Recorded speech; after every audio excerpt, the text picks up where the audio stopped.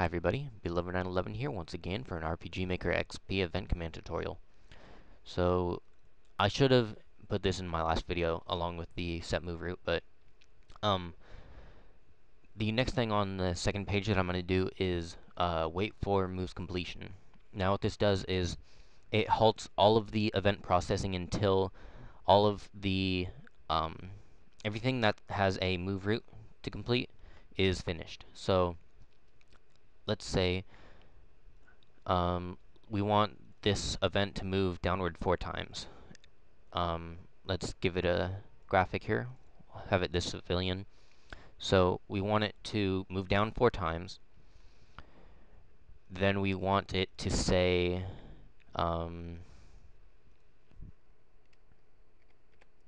hello.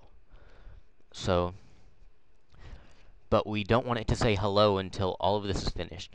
If you don't have him say, or if you don't have a thing in, it will move and then, or it'll move and say it at the same time. So there's no pause between these.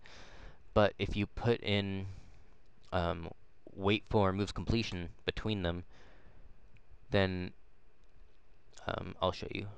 But actually, this needs to be on this event. So I'll show you now that when I talk to him, he moves down, and when he's finished, then he says hello to me.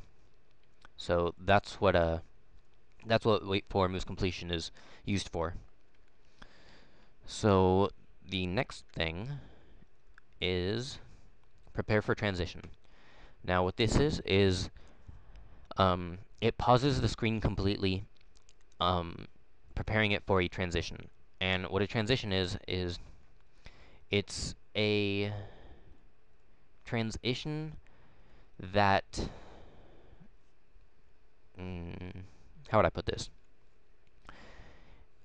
It sets it up with a transition. I don't know what other word to use for it. Like in Pokemon, when you're going from, like, wandering around in the grass to a battle, that whole transition screen before the battle, that's what this is. And don't bag on me for using Pokemon as a reference. So, I just selected the transition called Break. So, when I talk to him, it's going to prepare for the transition, which will pause the screen, do the transition, and then we'll have it transfer the player to a different map. It's just a little town thing that I made. Now, you can make a transition without preparing for it, but it won't pause the screen.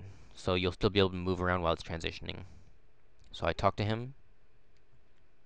There you go. Hang on. I'll show you that one more time. So I talk to him. There you go. So that's what that looks like. And so those were prepare transition and execute transition. And that's it for this short little tutorial. And I hope you're looking forward to my new ones. I'll be posting them soon, finishing up these event commands. So subscribe, comment, rate, and I'll see you later. Bye.